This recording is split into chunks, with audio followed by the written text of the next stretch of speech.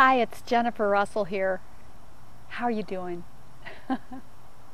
Can you tell I'm just feeling so loved? Thank you for all your love that you sent my way during my birthday. It was just delicious. I'm still just floating on that love.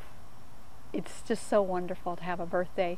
And that to me is the only reason to have a birthday, is to just receive love. Who cares how old I am? Today I'm doing my video in my forming garden for Mama God. And this is where I just come and hang out and rest and be easy. And it's my little Buddha who just reminds me to stay in that place of listening, to stay mindful. And I want to talk about listening today. I want to talk about listening to our bodies. You know, our bodies are such great tools for guidance, but it's a relationship because, you know, our body, we are not our body.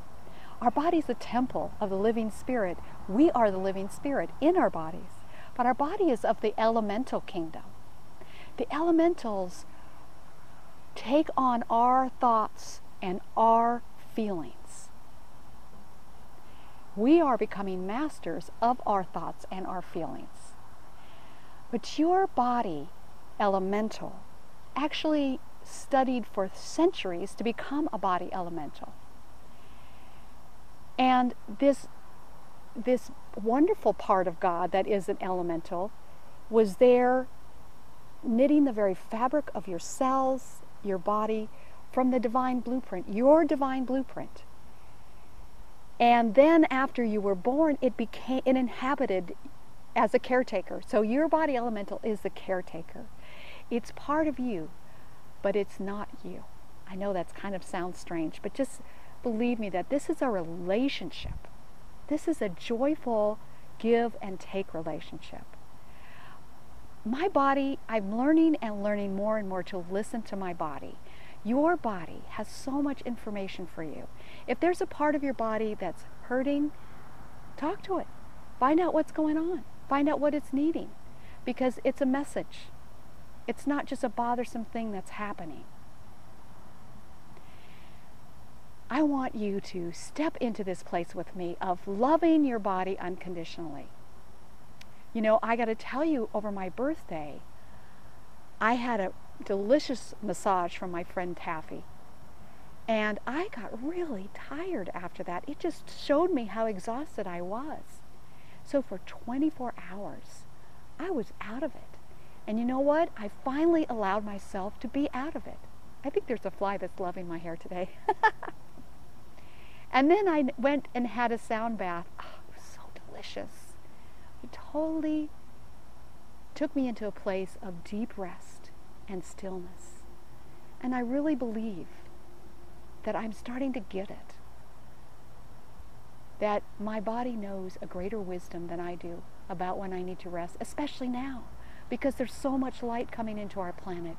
We are going through energy upgrades all the time, and we need time to recalibrate. We need time to absolutely integrate the new energies.